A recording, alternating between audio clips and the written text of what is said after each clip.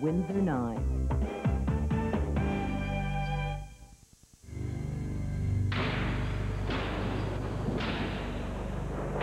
The following is a live presentation of CBC Sports.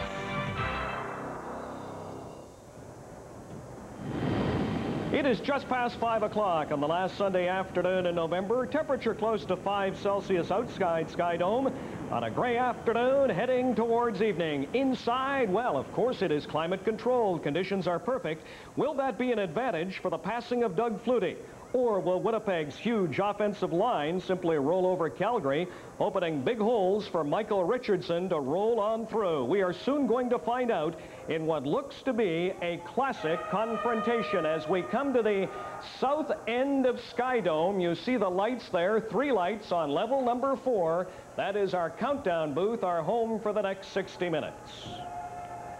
Good afternoon, everyone. I'm Brian Williams. Welcome to CBC's coverage of Grey Cup 92. The Winnipeg Blue Bombers and the Calgary Stampeders, with all this talk of expansion to Texas and California, will this be the last truly all-Canadian Grey Cup? The Grey Cup is a Canadian institution with a long, rich, and proud tradition.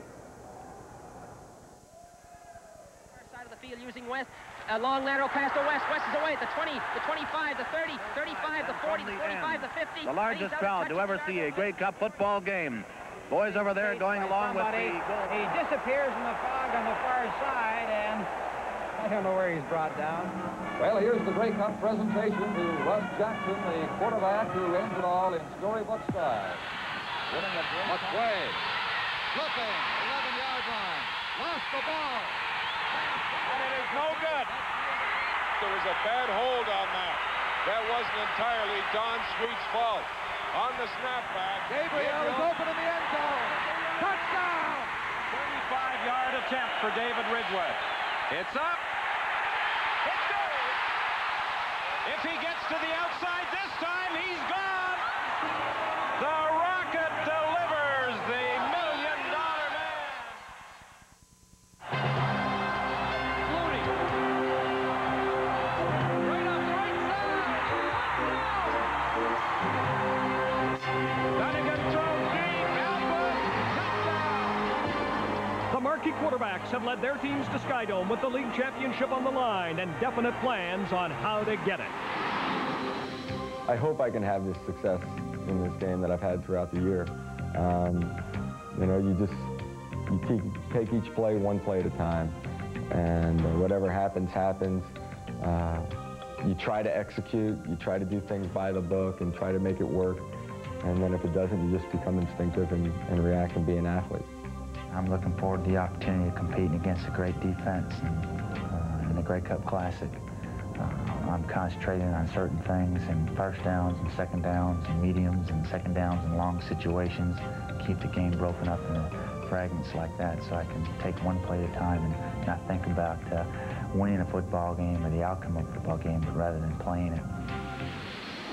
Last year, tears of pain, tears of joy for Dunnigan with the Argonauts. 1 week ago, wearing Winnipeg Blue Bombers colors, Matt assured his 5th Grey Cup appearance. Winnipeg can run, evidenced by Michael Richardson's 200-plus yards against Hamilton. And their defense can physically back all the boasting. No one provides miracles like Doug Flutie. At his command, a fleet and nerveless receiving corps ready to enter enemy territory. Plus that swirling defense, quick, powerful, intent on putting down any offensive threats. So with the CFL's named players in the spotlight, the Grey Cup is indeed up for grabs.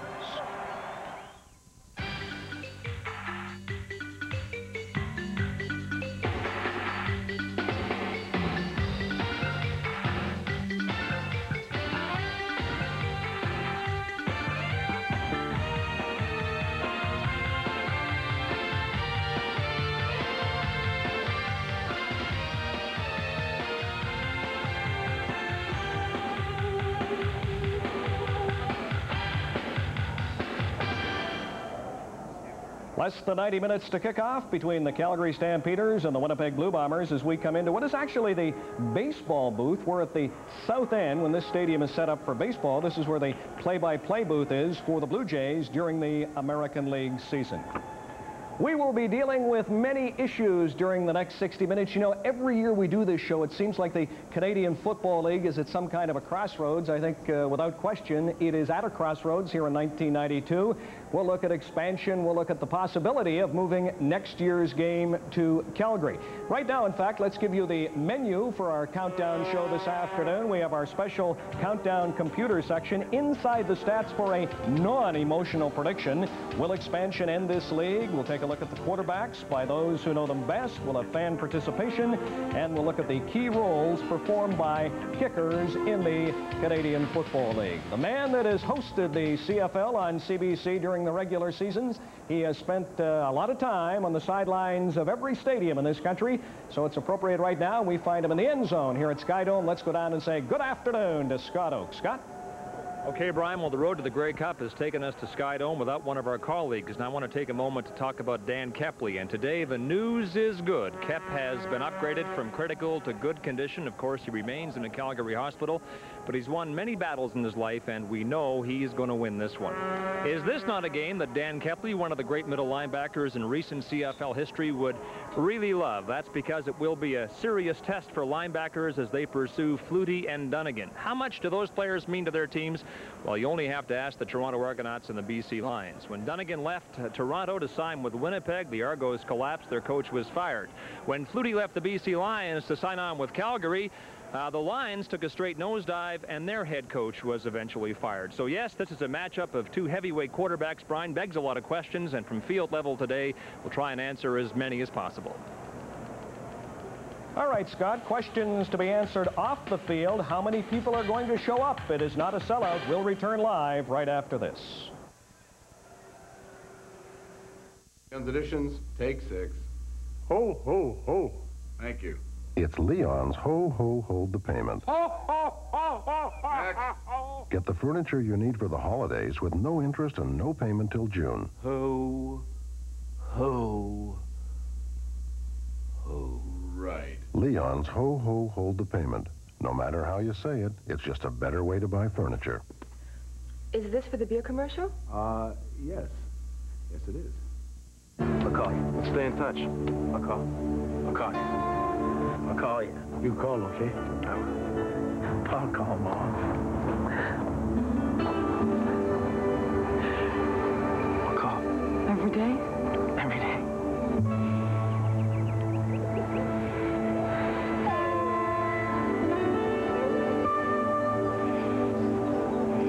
Bell Long Distance Savings Plans. Stay close. Call us and find out how you can save.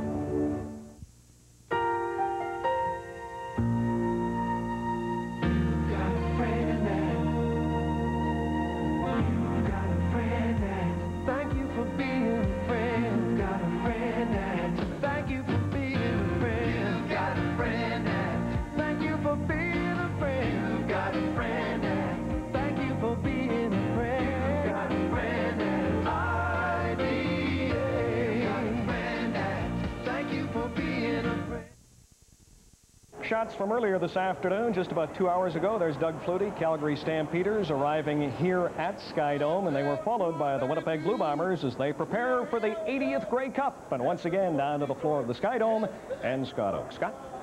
All right, Brian, can the Winnipeg defense contain Doug Flutie? Can the Calgary defense shut down Michael Richardson? Most important of all, who's going to win this game? Those are the questions this Grey Cup matchup begs. Every self-respecting fan, of course, has the answers, but it's awfully hard to find an honest broker, is it not? Well, we think we have. We went to Calgary, and please do not be fooled by the location, because the Alberta Research Council is completely neutral. That's because the computer can know no bias whatsoever. The council's researchers have spent weeks entering no end of information, including every play the Stampeders and Bombers have run all season long. The plays include infinite detail so as to simulate a game as realistically as possible. Now, we can use terms like object-oriented simulation and case-based reasoning, but let us just say the computer has already played this Grey Cup game. We've been collecting the game statistics for every CFL game. This includes 10,000 offensive, defensive plays throughout the whole season. The computer knows in detail what everybody has done in the past season. So if the players play as if they had in the last season without changing things, then we should be able to make a pretty good prediction. So then the game is over, albeit only as far as the computer is concerned. It's been broken down now into 3 categories: passing, rushing, kicking, which add up to the final score. But we caution folks, the computer cannot factor a couple of things that often decide big games like this. That's emotion and pressure. This is only food for thought. Let's begin with rushing. CFL's top rusher during the season was Winnipeg's Michael Richardson. The computer says he's in for a big day. He'll carry the ball a fair amount, flirt with 200 yards, and score 1 touchdown. Matt Dunnigan is a mobile quarterback, but the computer suggests he won't gain a lot of yards today. Doug Flutie is the heart of the Calgary running game, and the computer in a stunning prediction says he will not be today. Holding Flutie to 21 yards would be a good day for the Winnipeg defense. Keevan Jenkins is a straight-ahead runner, but the computer says he won't be a major factor, which leaves Calgary fullback Andy McVeigh. Will he pick up the slack? Well, not for yards, but he will manage 1 touchdown. So then, based on all the information available, the Bombers' ground game will be in high gear. Most of these yards gained by Michael Richardson. He will wear different clothing for the game, of course, but music to your ears, that computer analysis, I suppose. It could be. You didn't tell me what the computer said for the outcome of the game. If the computer's right, hopefully the outcome will be fine, too. You've been very generous, Michael, in your praise of the offensive line this year, led by Walby and Garrell. They've opened up a lot of holes for you. If they can't do it today, I suppose that computer prediction will be negated. Agree? Yes, I agree, but I don't think it'll be that way. For 6 straight weeks, we've opened up the holes. And, I mean, they've been doing a great job for the last 6 weeks. The holes are big enough for me to run through, and sometimes they just give me enough time just to get through the crease. And today, hopefully, the things will go the same way, and more than likely it will with those guys blocking in front of me. Michael, thanks for your time. Best of luck today. Thanks a lot. All right, Brian, the computer says he's in for a big day. Now it's up to Michael Richardson to play the game. All right, Scott, Doug Flutie warms up. He is convinced that he is in for a big day in our live coverage of Grey Cup 92. There's a look at Doug Flutie. We'll continue on CBC right after this.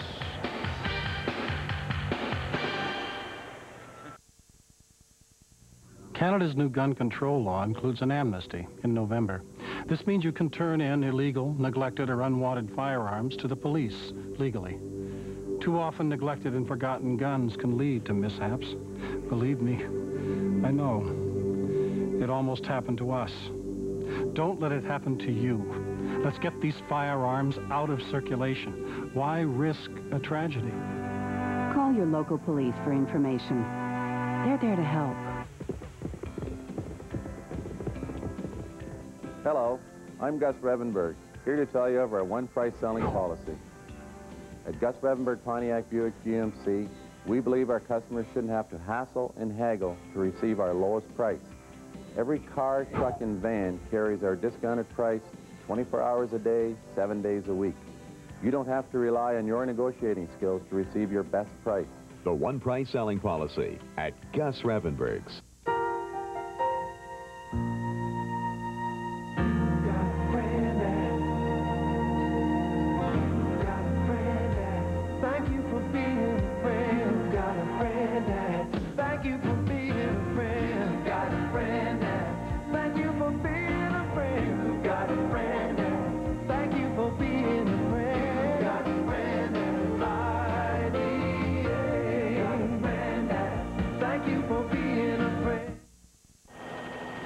Well, it's just about 5:15, getting dark on a Sunday afternoon here in southern Ontario. But as we said earlier, conditions absolutely perfect here inside the Skydome. Appropriate that we see the Canadian flag.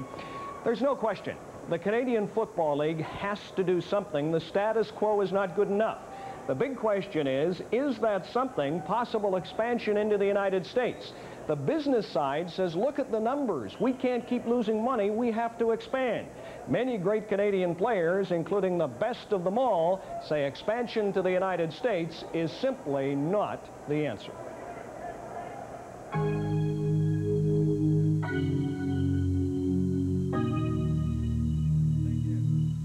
What we have to do is to make sure that as we advance ourselves, that we provide Canadians with an opportunity to play football. But the bottom line is that we have to be more competitive. There's a characteristic around this league, an aura about this league that makes it special for a lot of people. If you take that away, I really feel that the popularity of the sport here in Canada will diminish greatly. I think, the superior athlete coming out of Canadian colleges, and it'll be the really superior athlete that will have a fighting chance of making a CFL. The CFL is a business, and it's in business to make a profit. It's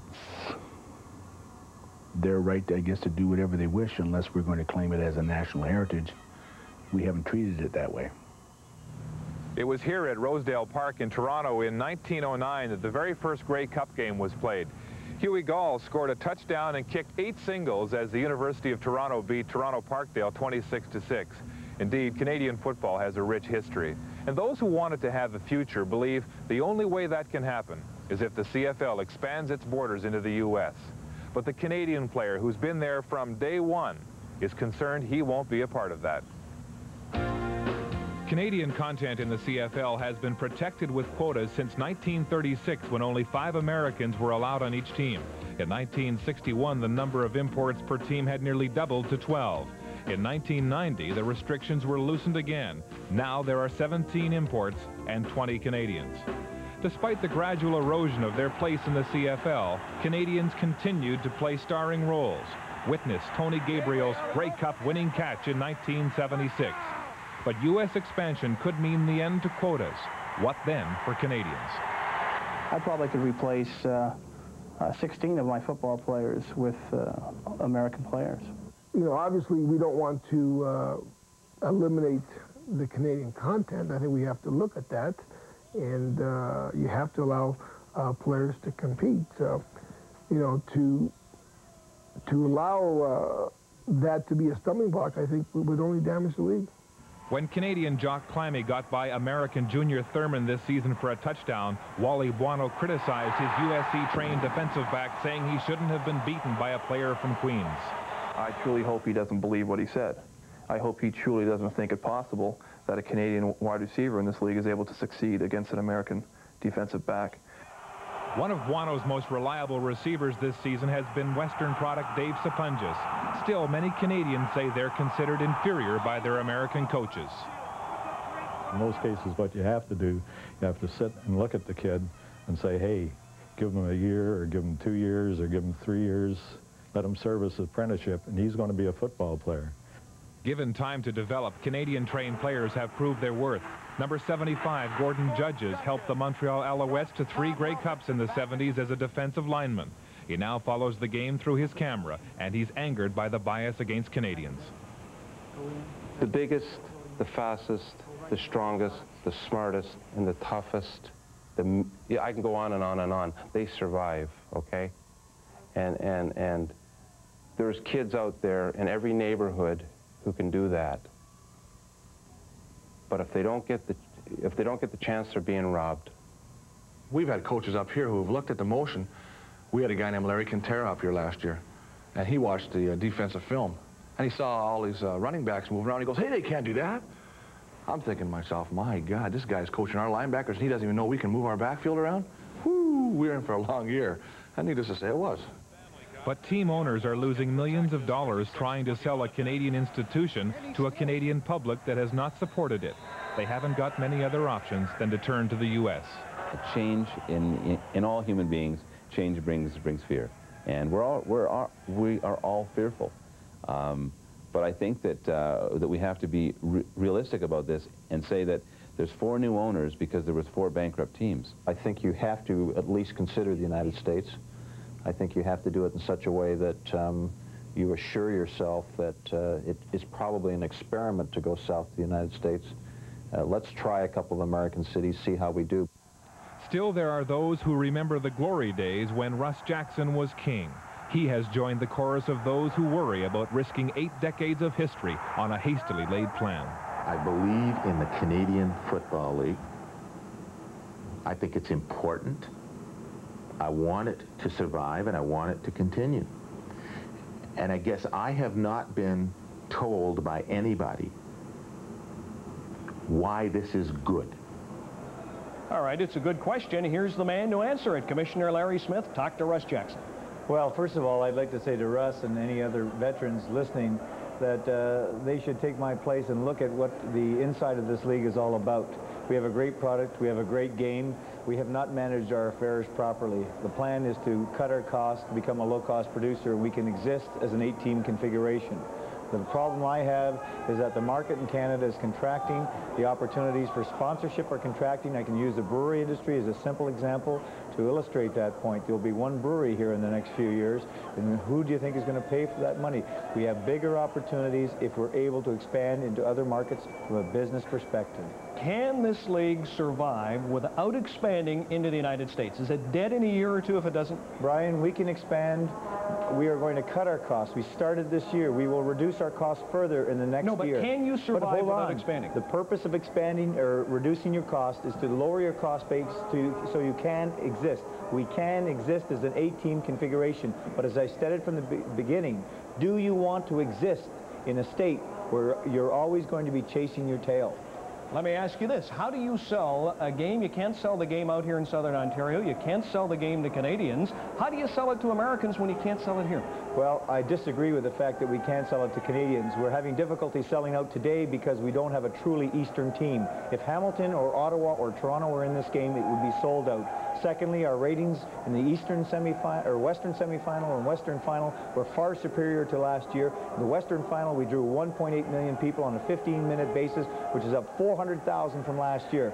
We sell our product here, but at the same time, we're always subject to variables beyond our control. Do you agree with Stephen Brunt in the Globe and Mail, who says to those that are against expansion, give me plan B, look at the math, there's no other alternative? Well, the difficulty that Canadians face is that we have a real tradition here. But I would ask some of these people that have come out of the closet and complained about our expansion, what have you done lately? Have you gone to a football game? Have you supported Canadian university football? I mean, there's a lot of people complaining that have not put anything into our game. For those who have, I respect that opinion, but I think we have an exciting opportunity that we should try. We have to be different. We have to try and expand and export an outstanding, unique Canadian game. You say the rules are sacrosanct. What happens a couple of years down the road when some rich American says, we're going to change the rules and we don't care what you say? Brian, that's a crock, and I had it happen today. I had the owners, potential owners from Sacramento, San Antonio, also from St. Petersburg, Albuquerque, New Mexico, Montreal, came in and said, gentlemen, let us make one thing perfectly clear. What we want is your game, the Canadian game. We want to be part of you because you have a unique game, and we know that if we try to copy the American game in the States, we'll get killed. Is this the last Canadian Grey Cup? I do not think this is the last Canadian Grey Cup, because when hockey expanded, if we asked ourselves the same question, it was not the last Canadian Hockey Stanley Cup. It will not be the last Canadian Grey Cup. All right, we've talked about expansion into the United States. Just a couple of seconds, it's getting noisy. What about the Montreal situation? I keep hearing there's not enough money there, and it's a dead issue. It's not a dead issue, Brian. Basically, Roger Dory is having trouble linking up with a big investor to back him up. If Roger is unable to come up with that investor, we will find other investors, and hopefully if it's not with Roger, it will be with other people. He knew going in that the key was they had to have the private investment base in Montreal. Okay, just a couple of seconds. This time next year, I know you've got a deadline of December 31st. Are we going to see a 10, 12, 18 league? I would like to think that there's a very good opportunity we'll see at least a 10-team league. All right, Larry Smith, thank you. Whether you agree with expansion or not, it is nice to see a commissioner with a vision. Stay with us. We are live from Skydome in Toronto. Dave Sapunjas of the Calgary Stampeders. Countdown to the 1992 Grey Cup will continue after this. The beauty of Christmas is so many things. A tree trimmed with love. Good friends and good food. Gifts given from the heart. Shoppers Drug Mart features sensational fragrances, including Oscar de la Renta and Opium, Ombre Rose, and Alfred Sun, all exceptionally priced. We wish you all a beautiful Christmas. Leon's Editions, take 4. Ho, ho, ho. Next. It's Leon's Ho, Ho, Hold the Payment. Ho, ho, ho. Next. Get the furniture you need for the holidays with no interest and no payment till June. Ho, ho, ho. Yes. No. Leon's Ho, Ho, Hold the Payment. No matter how you say it. Yo, yo, yo. It's just a better way to buy furniture. Ho, ho, ho. Ho, ho, ho. Thanks a lot. Ho, ho. We'll be in touch. Ho, ho, ho. Really. I'll call you. Let's stay in touch. I'll call you. I'll call you. You call, okay? I'll call Mom. I'll call. Every day? Every day.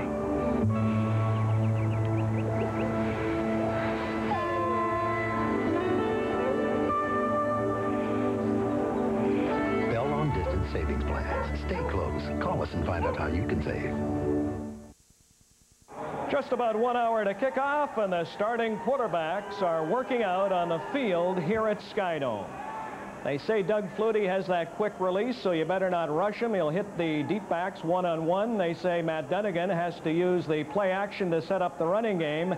However you describe them, they are described by those that know them best as quite simply being winners.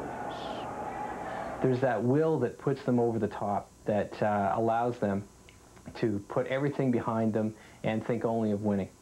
The Hail Mary, the pass that made Doug Flutie a part of football folklore. Caught by Boston College. I don't believe it. It's a touchdown. He's always enjoyed any kind of a competitive game, challenge, sport, anything where you can compete against someone else and win.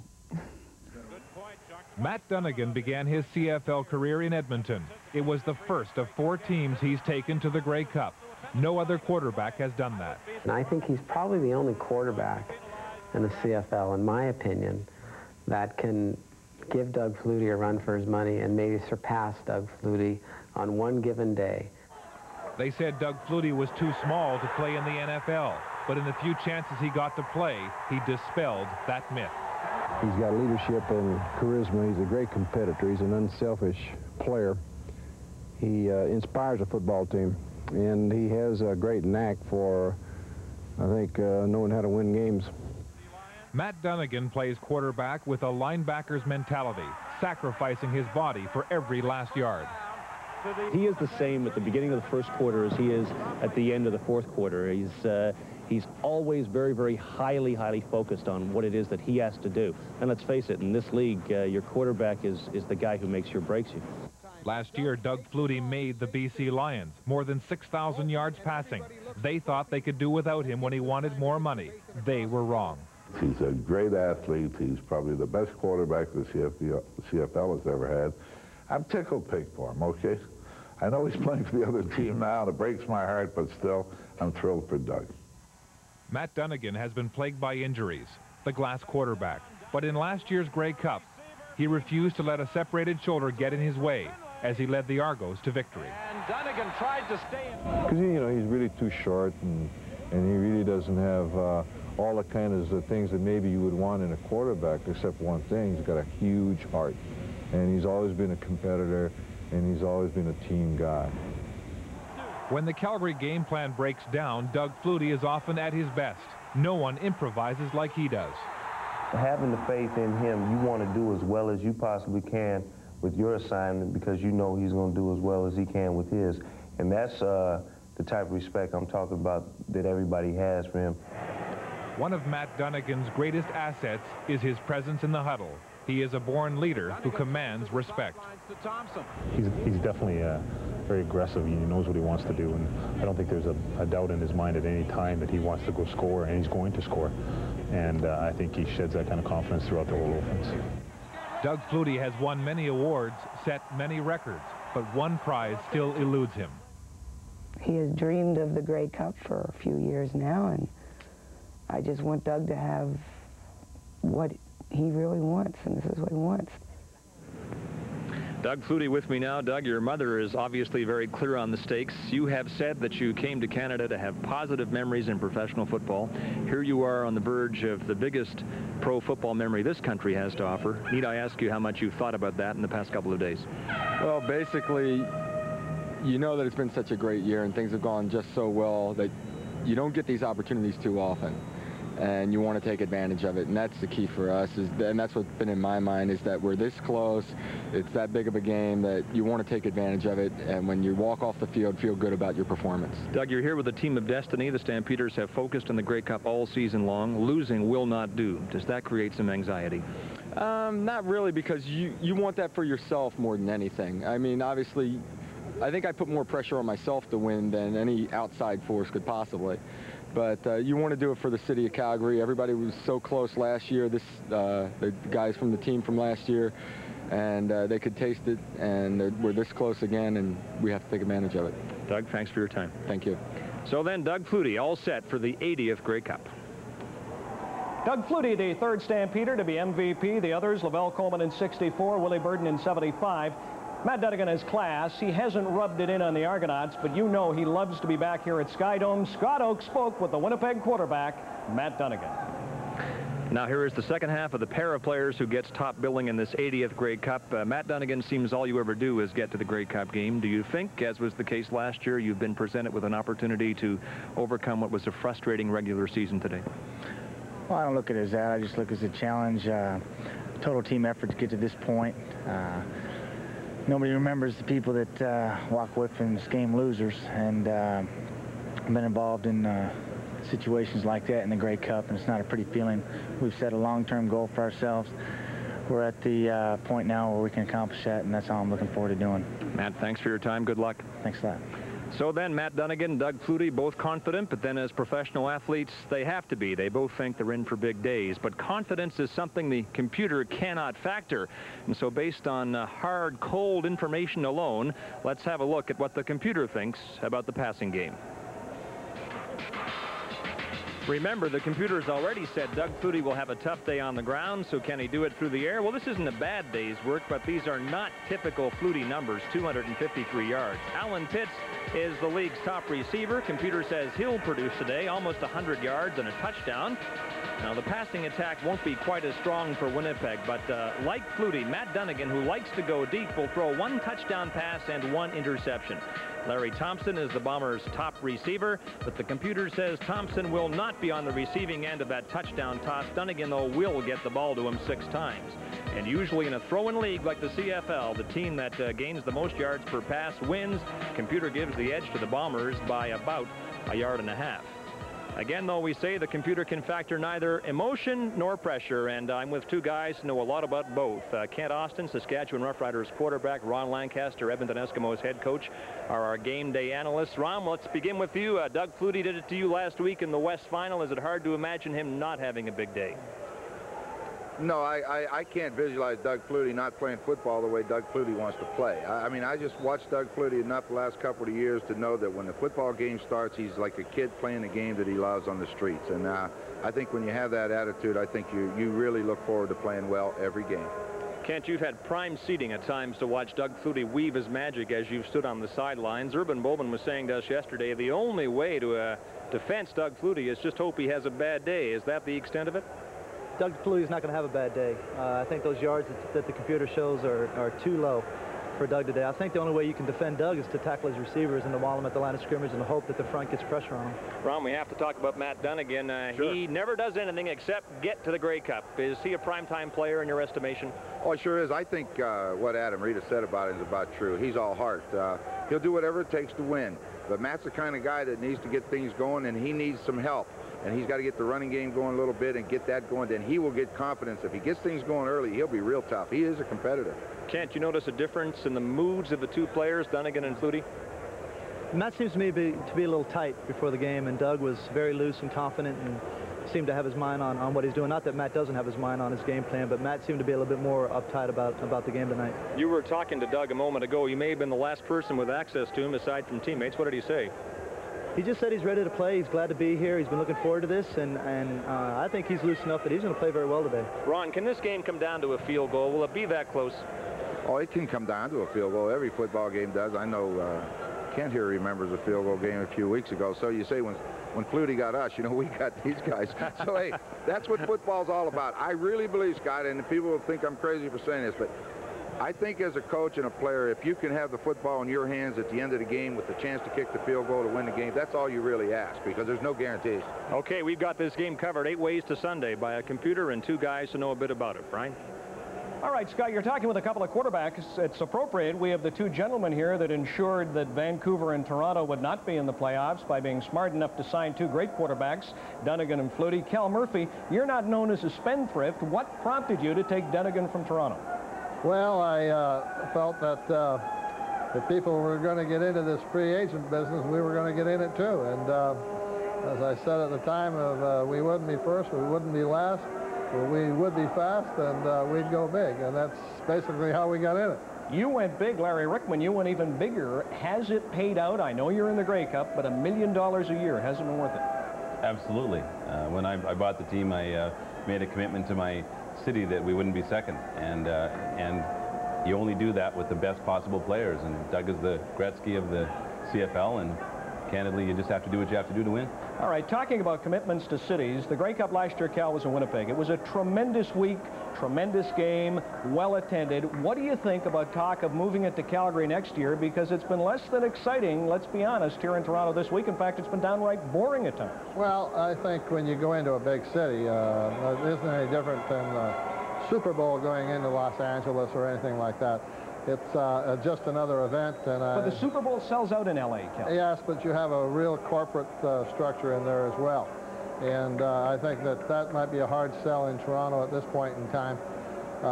Toronto, I really think, though, that the Grey Cup should be moved around from city to city. I've said that for some time. I don't think it should be moved back and forth between the dome stadiums in Vancouver and Toronto. I think they should get it on a basis the same as the other cities get it. All right, Wayne Gretzky's here. We'll hear from him in just a minute. Larry Rickman, how close are you to moving the game from Toronto to Calgary next year? You know, we're in constant negotiations. I think it's going to be a week or 2 until it's finalized, but I'm going to do everything that I possibly can. I think we do a heck of a job, and it'd be great to give Toronto a breather and give it back to them in 1995. All right, I was told not to get Murphy excited this afternoon, but I've got to ask him about expansion. I'll give each of you a shot. Cal Murphy, why are you so bitterly opposed? And you only got a few seconds here. Well, how many seconds? Well, I think there are things that have to be answered. There are business things that have to be answered. Well, for instance, I think the travel, for instance, is another one. I think workman's compensation is another thing. I think how are you going to pay the players? I know you're going to pay them American money, but with the dollar bouncing around, those types of things. And then I think you got to look at the Canadian part of it as well. I'm talking about the rules. How much are the rules going to change with the various parts? There are too many things that have not been answered, and let's see what happens. The other thing is, I believe that a team that comes in should pay a down payment of $3 million into the league. They should also put a note in there of $2 million that they will operate. And otherwise, I think that you're rolling the dice. Larry Rickman, why is expansion a good thing? I don't think there's any downside to it. We've been given a window of opportunity with the demise of the WLAF. The owners of those clubs were here in town. We met with them. There's only positive things to come from it. But the Canadian ratio is definitely a big issue. Cal's right. There are things that have to be worked on, but it's like any other business. Times are changing. Free trade is in order, and we really believe, Calgary believes, that now is the time to expand. I got to go, Larry. Can it be done in 4 weeks? Is there enough time to wrap up the issue of the Canadian players and what's going to be done? I don't think so. I think it's going to take longer. So you don't think there'll be expansion before next year?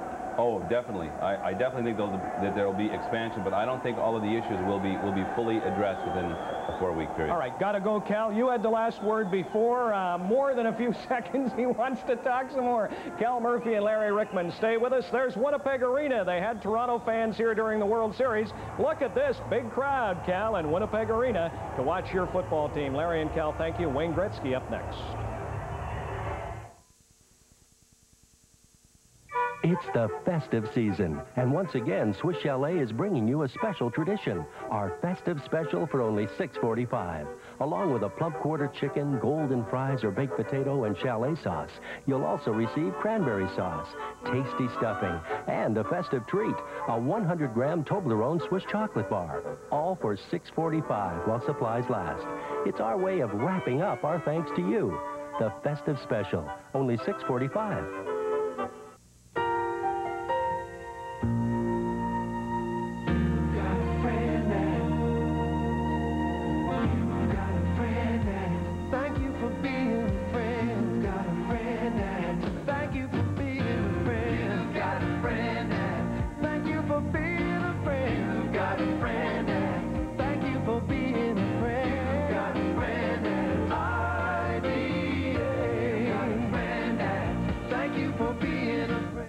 Leon's Additions, take 6. Ho, ho, ho. Thank you. It's Leon's Ho, Ho, Hold the Payment. Ho, ho, ho, ho, ho, ho. Get the furniture you need for the holidays with no interest and no payment till June. Ho, ho, ho. Right. Leon's Ho, Ho, Hold the Payment. No matter how you say it, it's just a better way to buy furniture. Is this for the beer commercial? Yes. Yes, it is. Look at Toronto on this Saturday evening. 45 minutes to kick off between the Calgary Stampeders and the Winnipeg Blue Bombers. I promise that Wayne Gretzky will join me in just a minute. No, that's not Wayne. He's here actually without the goatee as well, and no paint on the face. Now, there's been a lot of talk this week about the lack of excitement surrounding the Grey Cup here in Toronto. I think the Argonauts have done a pretty good job. One good idea has been Fan Bowl, and with more, here is Elfie Schlegel. I'm here at Fan Bowl, where anyone can come and test their skills and be a CFL star. One of the important things about football is receiving, and this is how you do it.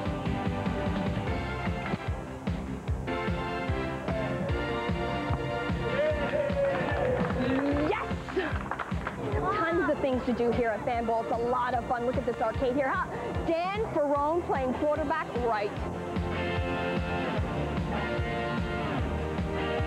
When it comes to the third down, it's all up to the kicker.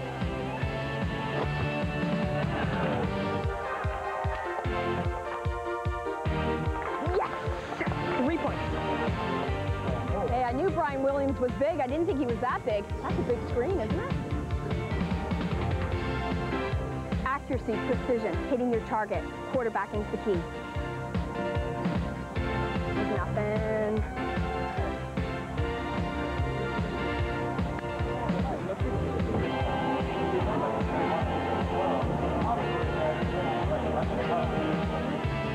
She can throw.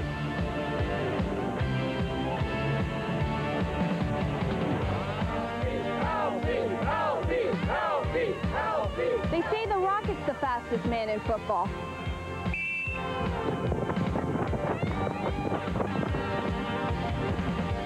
Rocket fuel.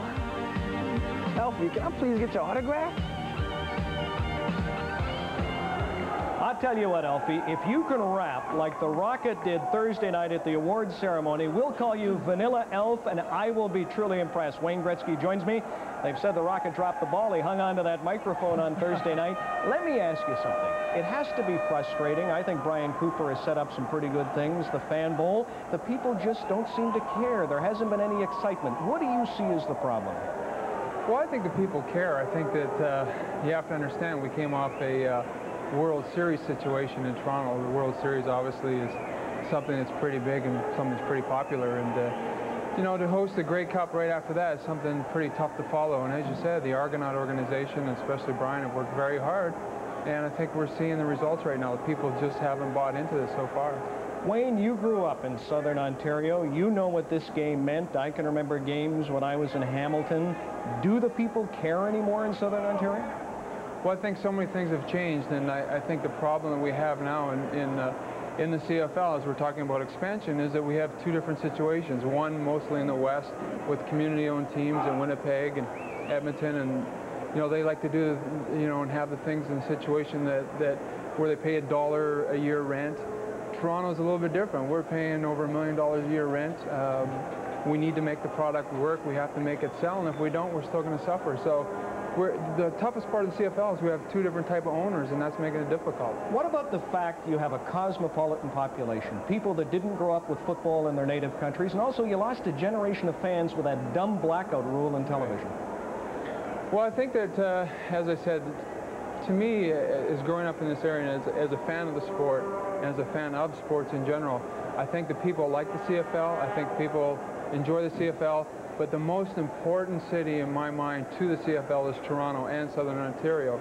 And the people in this area are saying, we're not sure if we want CFL. And that's where the problems are. And I think that's the difficulty right now.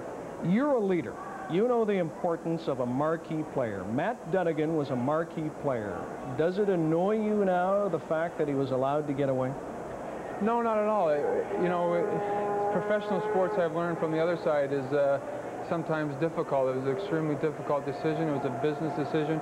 We won a championship last year and we didn't make money. We lost money.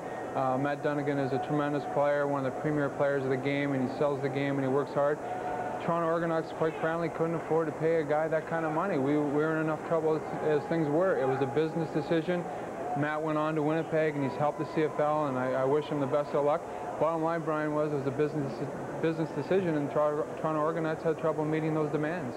Stephen Brett, I quoted him earlier, says, look at the math. There's a bottom line. You got into this as a businessman, big money. Did you get into this with a view to eventual expansion to the United States? No, I don't think so. I think we got into this investment thinking that Toronto Argonauts were the best team to buy in the CFL. It's a tremendous sports city, a tremendous upside. We really were excited about owning this franchise. And I don't mean to say this as a threat or anything as such, but I believe that if John and Mr. McNall and myself, we've put everything we can into this. We spent over $500,000 this year in marketing. If we can't make this franchise fly, I don't like the chances of somebody else making this franchise fly. And I don't think there will be a CFL without Toronto, and I think people have to look at that as a serious situation. Are you saying you're not prepared to lose $10 million more, and therefore there has to be expansion? It's kind of funny, you know, you hear people say, you know, it's a Canadian thing, it's a Canadian sport, but I don't see those people putting the money into it. We're putting the dollars into it, and believe me, the pocket, you know, it's not endless. There has to be a bottom line. And yeah, I guess I am saying that. Something has to happen. You know, it's easy for people to say it's a Canadian sport. Let's run to the government and get the government to donate money. We could hardly get any money to help support the Grey Cup. I don't know where the money's going to come from, and we don't want to go to the government to get money, but it's a serious situation right now. We have to go. One final question. You're sitting well. How's the back? I feel a lot better. I hope that, as I said, by the end of hockey season, March sometime, that I'm skating. And, you know, as I said, we have a tremendous team, a tremendous coach, and I'm really excited. I hope I can get back and play. All right. Good luck, Wayne. We hope to see you back in the NHL. The Kings had a rough time here in Toronto last night against the Maple Leafs. The fans are ready, and big crowd already here in Skydome. About 46 minutes to kick off. Countdown to Grey Cup 92. Exclusive coverage on CBC will continue right after this. Wayne, thank you. If you're thinking of buying a 6-passenger family sedan, here's a number that should interest you. It's Chrysler's bottom line on Dodge Spirit and Plymouth Acclaim. Add no-charge air conditioning. That's a $1,000 value, plus a $2,000 factory rebate for a total value of $3,000. $3,000 on select remaining 1992 Dodge Spirits and Plymouth Acclaims, now priced at Chrysler's bottom line. Advantage, Chrysler.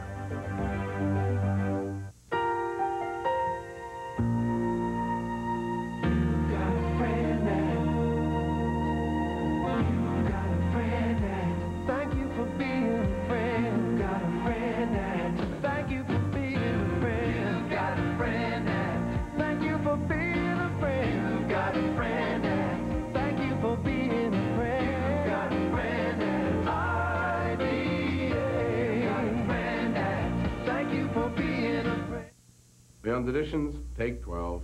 Ho, ho, ho. Oh, it's close. It's Leon's Ho, Ho, Hold the Payment. Lots of energy now. Ho, ho, ho, ho. You got another one? Ho. Get the furniture you need for the holidays with no interest and no payment till June. You're at the North Pole. It's snowing, it's Christmas, and... Ho, ho, ho. Leon's Ho, Ho, Hold the Payment. No matter how you say it, it's just a better way to buy furniture. You're fat, you're jolly, and... Ho, ho, ho. Great.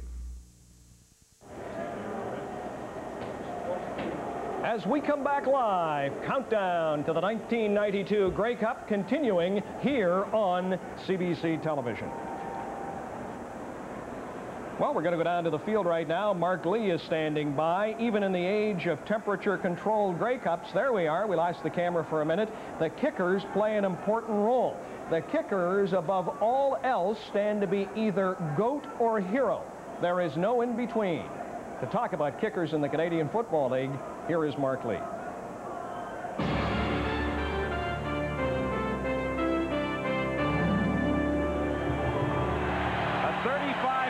Attempt for David Ridgway.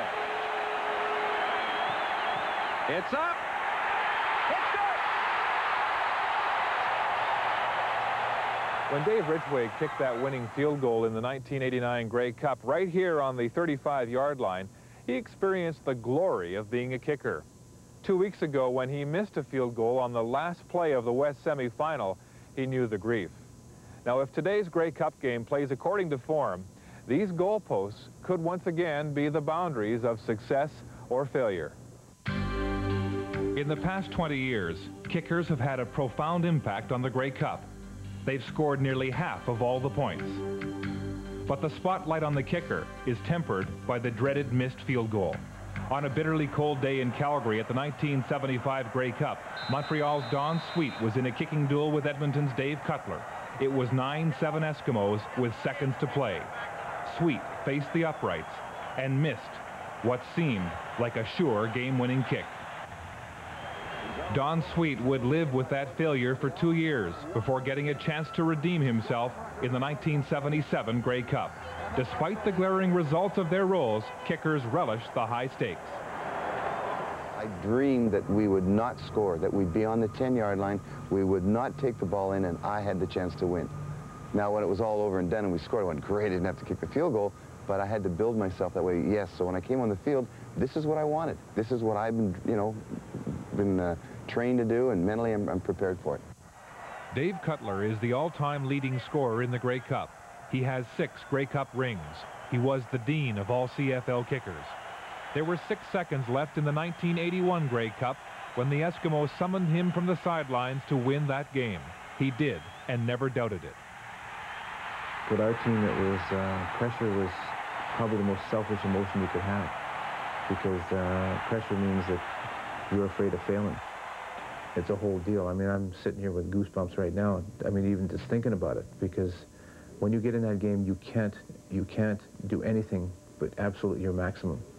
And sometimes it's not what you want it to be, but you have to be at the top of both your psychological and physical game. A great kicker needs more than a strong leg. He needs unshakable confidence. Newcomer Troy Westwood is one who thrives on the chance to split the uprights. Troy and I have an understanding that as soon as he says yes one way, I can understand why he's saying yes, because he's excited about it. And if he says yes another way, I know that he can positively put it in there from there. Confidence and trying to maintain an even level of it at all times is something you have to kind of practice throughout the college years and any time before then, and you had better learn it very quickly at this level, or you're not going to last. This season, Mark McLaughlin of the Stampeders was the CFL's leading scorer. He is a picture of consistency, but he is burdened by the pressure to be perfect. When I kick winning field goals, I don't feel like I won, but if I miss a winning field goal, I feel like I've lost. As a place kicker, you have to understand your role. You have to understand why you're on this team, and you also have to have confidence in yourself and in your own ability, and hope that your teammates also have confidence in you. The great mental discipline allows one kicker to stand above other kickers, and we've had many tremendous examples of that in the CFL, because I think what makes those kickers stand out above the crowd is the mental ability to handle adversity, as well as when they're on top of their game. Dave Ridgway got the glory in 1989, but he knows how easy it is to be the GOAT. That is the circumstance of being a kicker. But the computer knows no pressure, and apparently it doesn't think Winnipeg's Troy Westwood does either. The computer thinks Westwood will go 4 for 4 in this Grey Cup game. Bombers have the CFL's most reliable punter and 13-year veteran Bob Cameron. He'll punt twice a quarter on average and at a distance 6 yards better than his season average. Computer also has faith in Calgary's Mark McLaughlin. He will go 4 for 4. And so the computer says, and Calgary's Tony Martino will punt about the same number of times as Bob Cameron. He'll get respectable distance. The Bombers have done nothing on punt returns all season long. Computer doesn't expect them to do any more today. The Stampeders with Pee Wee Smith will be better. Doesn't look like the computer expects either team to break a return for a touchdown, and Calgary gets the edge in kickoff returns. So back now to the human element with Stampeders head coach Wally Buono. I won't ask this, I'll suggest it because I know the answer. If it comes down to a late kick, the game on the line, you're confident that with Mark McLaughlin attempting it for you, you can win it? We are. Mark's won a lot of big games for us. He did one this year and last year in the Western Final. He kicked a 54-yard field goal that gave us a chance to win. So we feel very confident in Mark's ability. Wally, what's the mood about 35 minutes before kickoff on this team of destiny, the team that expected all season long to be in this Grey Cup championship game? I think, like one person says, 1 year of work for 60 minutes. What's ahead of us? How much did you use the Grey Cup appearance as motivation during the season? Again, it's been a motivation all year, and our players are ready to play. If Doug Flutie has a big day, you can win. Agreed? Doug Flutie does what Doug Flutie does. We just want him to do his part. We got a good football team. We will give him the support he needs. Wally, thanks for your time. Best of luck in this game. Thank you. Brian, back to you. All right, Scott, talking about kicking, the last time the Grey Cup was in this building, Dave Ridgway kicked the Saskatchewan Roughriders over the Hamilton Ticats. We'll return to Skydome right after this. The beauty of Christmas is so many things. A tree trimmed with love. Good friends and good food. Gifts given from the heart. Shoppers Drug Mart features sensational fragrances, including Oscar de la Renta and Opium, Ombre Rose, and Alfred Sun, all exceptionally priced. We wish you all a beautiful Christmas. The Windsor Laser Eye Institute. In 60 seconds or less, we're going to change the way you see the world. Imagine life without glasses or contacts. Excimer laser surgery is an investigational procedure that can reduce or eliminate your need for glasses. It's part of a continuing study, and thousands of people worldwide have already enjoyed extraordinary results. Life without glasses may be just a phone call away. The Windsor Laser Eye Institute, 1-800-663-IC. Everyone's heard of the Stony Point Tavern, and for good reason. They have more than 30 salads and 2 soups made fresh daily in their kitchen. Roasted chicken, ribs, pork chops, Lake Erie perch, and pickerel. A 7-entree land and sea platter for 2, and now, Calgary-style prime rib. Stony Point Tavern has many more entrees and combos, and a large selection of tasty appetizers. $1.95 with any meal. Friendly, full-service waitresses make your dining more pleasurable. The Stony Point Tavern.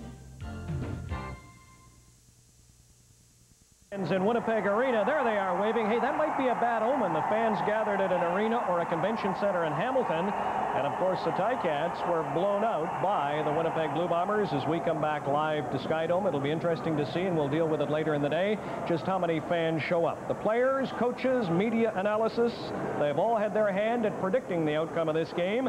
But what about the cold, hard facts and statistics assembled by the Alberta Research Council? Who is going to win what could be the last Canadian Grey Cup, the Winnipeg Blue Bombers or the Calgary Stampeders? Once again, here is Scotto.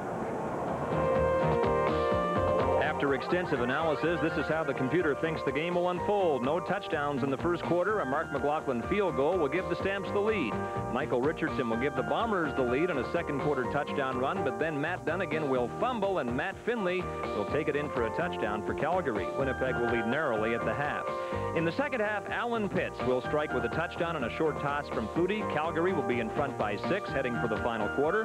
The computer thinks Andy McVeigh will extend the Stampeders' lead, and then with the Bombers trying desperately to come back, Dunnigan will throw his only touchdown pass of the day to Richardson, but that'll be it, and the Stamps will win their first Grey Cup since 1971, 33-27, the final score. And so that's it. It's over. Is there any point in playing the game? Of course there is. Urban Bowman is from Gunton, about 30 minutes north of Winnipeg, where you just got electricity, and so you're not equipped to argue with the technology of that result. I'm not equipped to argue with the technology of most results, but I'm just thankful that we don't have to play the computer too. We only have to play Calgary, and that's going to be fun. I'll forget the computer for a second. Isn't it true, Urban, that most teams relish the role of underdogs, as you apparently are in this game? Well, it suits us fine to be underdogs because it's more fun to come from behind. The fact that we're really excited about, though, is that we get to be the home team. And we haven't lost many games as a home team. The home team, even if you are thousands of kilometers away from Winnipeg. That's correct. We tried to do everything this week to simulate being at home, even down to the family day yesterday and the family picnic after practice. Urban, thanks for your time. Best of luck today. Thank you. All right, Scott, you got to love Urban Bowman. He said earlier in the week, hey, there's no pressure for me. I'm in a play world. I used to have a real job. I'm here to have a good time. You know, one of the ironies is that we've talked about the problems, the fact that this great facility will not be full today. There's been less than great excitement in Toronto. It could go to Calgary next year. The irony is this has the makings of an outstanding game. You've got the great matchups in the marquee positions at quarterback. Doug Flutie with a quick release. If Winnipeg goes after Flutie, he'll just isolate his receivers one-on-one, and he is so deadly. And, of course, Matt Dunigan loves the play action to open up the running game for Michael Richardson. There's no question. Grey Cup games are made to order to create memories.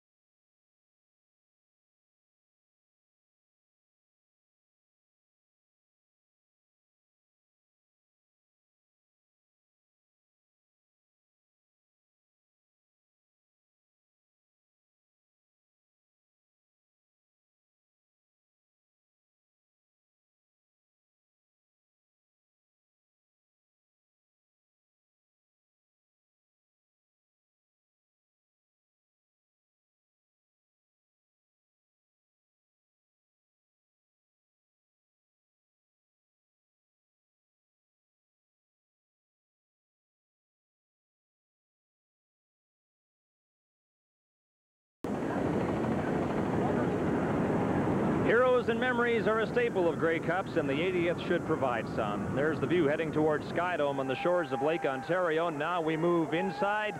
This picture being taken from the roof of the dome, providing a panoramic view. We're approaching kickoff, less than half an hour away now, so the fans are taking their seats. Some of these seats will be empty today, although Calgary fans have done their best to fill them, obviously. Neither the league nor Grey Cup organizers have made a secret about empty seats, but that should not be a statement on the potential for excitement in this Grey Cup game. Back with you now at Skydome as the two best teams in all the land are set to battle for the Grey Cup, and for the next 3 or 4 hours, issues like expansion, budgets, threats of teams moving do not matter in the least. Only one issue does.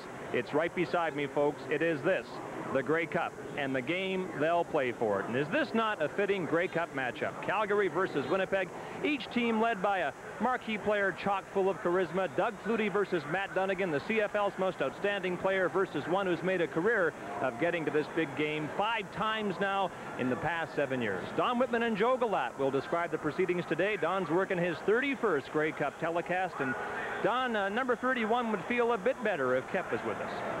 Scott, you're absolutely right. We are, of course, disappointed that Dan Kepley is not in the broadcast booth with Joe and myself. However, we are encouraged by word from Calgary today that Dan's condition has been upgraded from critical to good. And, Joe, we look for continued improvement over the next few days. Yeah, we certainly do. And, Danny, get well soon. We want you back. Calgary and Winnipeg have never met in a Grey Cup game. During the regular season, they split the 2 games. Calgary winning handily at home, Winnipeg squeaking out a victory on their home turf. Does this have any bearing on what might take place today? Not really. This is the playoffs, Don. Whatever happens in regular season, that's only one game. This is for the championship, and I think it only means that either team could win if they're the best prepared. There is a bit of a difference in the 2 teams. I think Calgary has been on a mission ever since losing 36-21 to Toronto last year in Winnipeg. I don't think there's any question that at the end of that game, after Rocket ran that kickback, they said, hey, next year it's going to be our Grey Cup. The Winnipeg Blue Bombers, with 5 games remaining in the regular season, didn't know if they were even going to be in the playoffs, never mind the Grey Cup game. They're loose and relaxed. Yeah, and you got to really respect Urban Bowman, because instead of going into the locker room ranting and raving, what he said was, hey, guys, all we have to do is win 6 games. We're in the Grey Cup. As a former coach, general manager, you give either side the edge. Well, I give the edge on a couple occasions. I'll give the edge to the Calgary Stampeders. When you've got Doug Flutie, especially with the last minute to go in the ball game, you've got a chance. Great speed at the receivers. But, hey, don't forget about Winnipeg's defensive linebackers and their linemen. They can put a lot of pressure on a quarterback. The Stampeders were primarily a passing team. Winnipeg in the second half of the season had a great running game. Oh, they look like a throwback. And they've got the huge line. I mean, they're not just big. They push people back. And with an excellent running back, the only thing they have to worry about on Calgary is that excellent secondary. The defensive backs of Calgary are very capable. So there you have it from the expert, Joe Galat, with his analysis of today's game and what might take place over the next 3 hours. Scott? Okay, Don, it's the Bombers' 4th Grey Cup appearance in 9 years. They won in 84, 88, and 90. Calgary's in this game for the 2nd straight year, but they have not won in 21 years, and so the Stampeders are nothing if not hungry.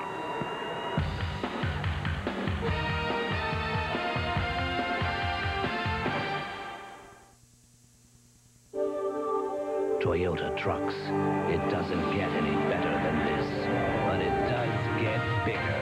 Introducing the Toyota T100 with a bigger cab so it comfortably seats 3 adults and a bigger bed so it easily carries a full 4x8 payload. The Toyota T100, the biggest import truck in Canada. Now you get to choose between better and bigger and better. Toyota trucks. It just doesn't get any better than this. Come on, Rufus, find it. Find it. Oliver, you're not looking for your presents, are you? No, just tidying up a bit. No one can resist all 4 McDonald's Looney Tunes plush toys. A different one each week for $2.89 each, 50 cents of which will be donated to Ronald McDonald Children's Charities. What you want is what you get. Rufus! At McDonald's. Rufus, fast. Isn't Christmas great? You've got to pick out a tree, drag it home, set it up, set it up, set it up, look for the lights, check the lights, trash the lights, find the decorations, hunt for the decorations. What happens to those decorations?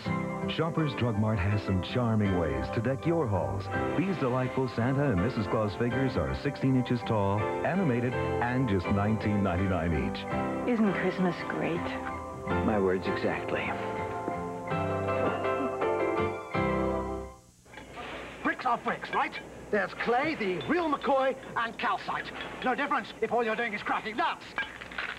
But when you buy a house, that's when it counts. You'll pay a lot for your home, and you cannot afford substitutes. You need the real McCoy. Nothing replaces the real McCoy, because out there, nature does her worst, and you have to be sure the beauty will last. You've got to have the real McCoy, only by Canada Brick. To settle for less is nuts. We're less than 20 minutes from kickoff in this 80th Grey Cup game. Officially, the Bombers are the home team today, but who will the crowd favor? Here again, our game day analysts, a couple of Hall of Famers, one future and one present. Saskatchewan quarterback Kent Austin joins us along with Edmonton head coach Ron Lancaster. Kent, players are just a few minutes away from taking the field. You were in this very same position 3 years ago in this building. You led Saskatchewan to what many call the greatest Grey Cup victory of all time. Have you any idea how these guys feel now a few minutes before coming out? Well, I can only speak about the quarterbacks, and I think that both quarterbacks are just concentrating on what they're going to call in the first series, and hopefully they're hoping they'll complete their first pass. Ron, there is, in the minds of many people, been a disparity of moods between the two teams this week. The Calgary Stampeders, all business. The Bombers went out of their way to show they were having fun. What do you make of that?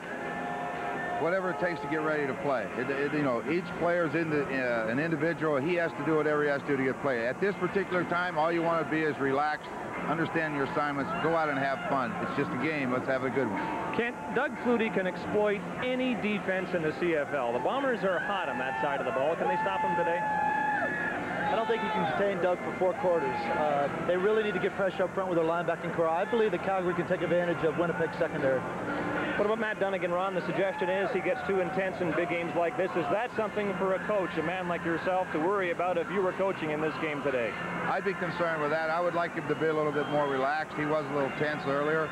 But if he gets off to the good start, when you are that intense, you will have a big day. So, you know, it's kind of a double-edged sword, catch-22. Whatever you want him to do, let him do it and turn it loose. But there is enormous pressure in this game, is there not, Kent? Quickly.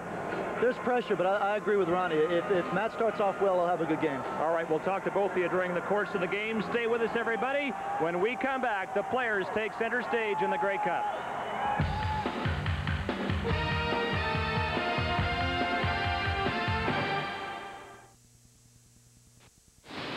It's hot.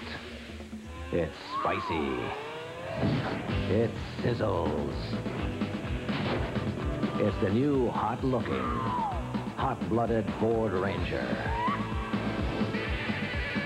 The 1993 Ford Ranger is the hottest thing to hit Canada since the Chili Pepper. Ford trucks, the best ever. Ranger, the best-selling compact pickup in Canada. This is the Temple of Flight, shrine of the enlightened basketball mind. Come, experience ball mastery.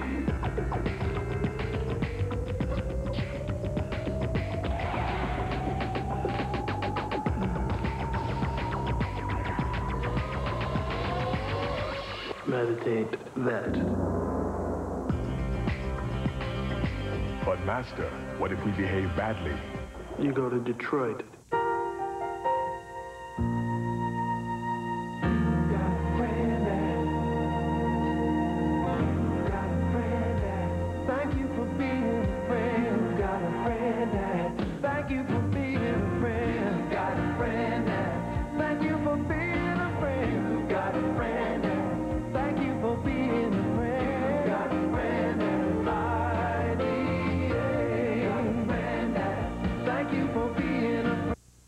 Canada's new gun control law includes an amnesty in November.